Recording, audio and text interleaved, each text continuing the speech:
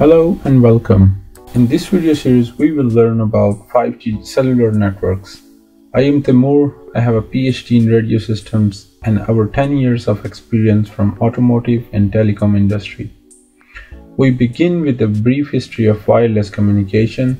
We will then learn the evolution of cellular technology networks starting from 1G to 5G. And slowly we go deep into the details of 5G and discuss the topics thoroughly as we get there. You may wonder, what is 5G? In 5G, 5 is for fifth and G is for generation of cellular networks. So together, 5G represents the fifth generation technology standards for cellular networks. It is easy to think that it is just another G, but it is not as simple as it sounds. Before we learn how difficult it is or what does it mean by 5G, let's take a look on the evolution stages of wireless technologies for mobile communication. Mobile communication systems have gone through several evolution stages in the past few decades. After the introduction of first-generation mobile systems in early 1980s to the fifth generation that is happening now. In 1980s, 1G technology was revolution, which was based on analog switching, offering voice-only services. System bandwidth was just 10 MHz, constituting 666 duplex channels with bandwidth of just 30 kHz. And since this system at that point in time was state of the art, but it also had a number of shortcomings. So the second generation of mobile communication system introduced a new digital technology for wireless transmission systems, also known as Global System for Mobile Communication as GSM. GSM technology became the base standard for further development in cellular standard later on. 2G was the complete digital system that introduced short messaging services called SMS. It had roaming and it also had better data rates than before.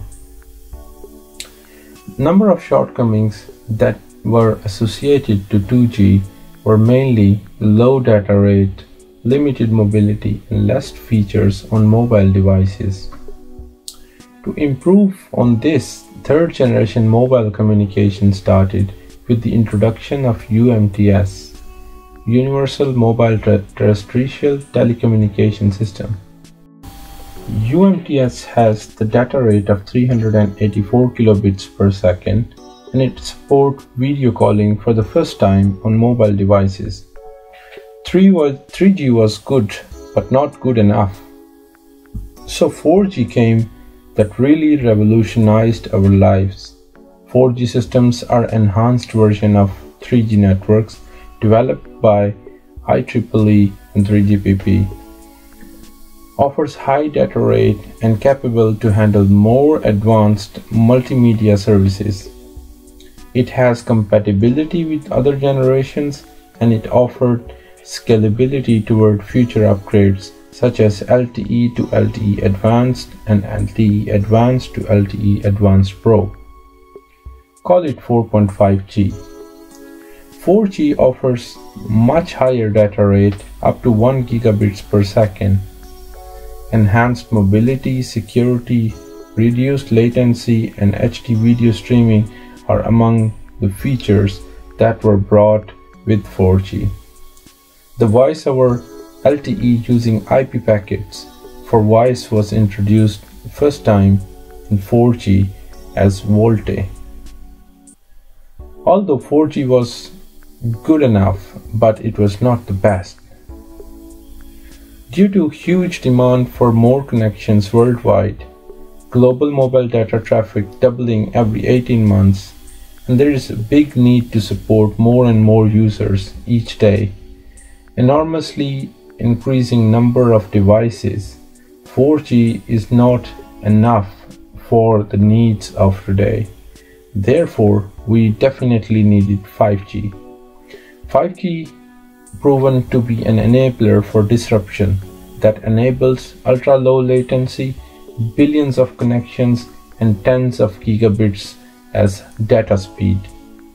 This is what we call revolutionary.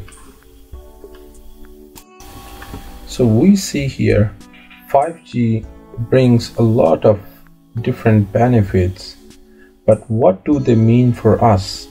Or if we want to say how do they improve our lives, then we have to look a little bit more deeper.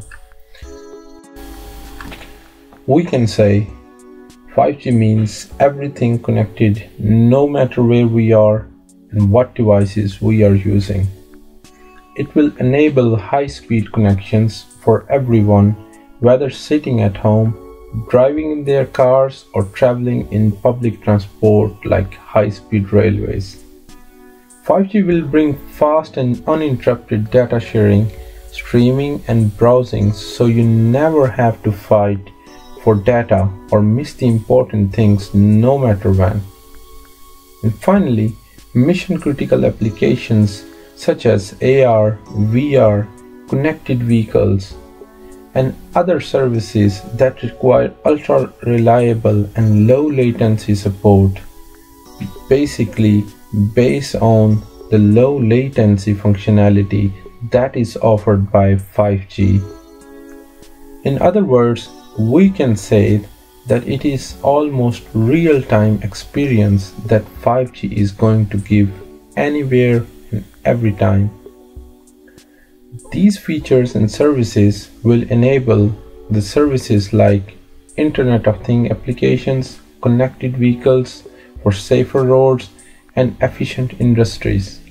And altogether, it means to make societies more connected, more sustainable, safer, and resource efficient.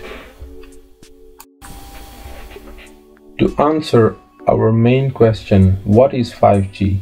I would like to summarize this discussion as 5G is a platform for new technologies, new business models, and new industries. It will connect hundreds of billions of devices with ultra low latency down to 1 millisecond, offering tens of gigabits per second peak data rates. In other words, 5G truly is an enabler of disruption. Hopefully you have enjoyed watching this video about 5G cellular networks.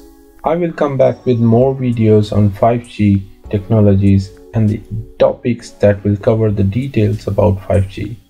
To follow all the videos on 5G, visit the playlist in the orange box up in the left corner. To watch the latest video on my YouTube channel, you may press the link on the blue box. If you have liked the video, do hit the subscribe button and press the bell icon so you get notified as soon as new video is uploaded. Thank you for watching, and I will see you soon in the next one.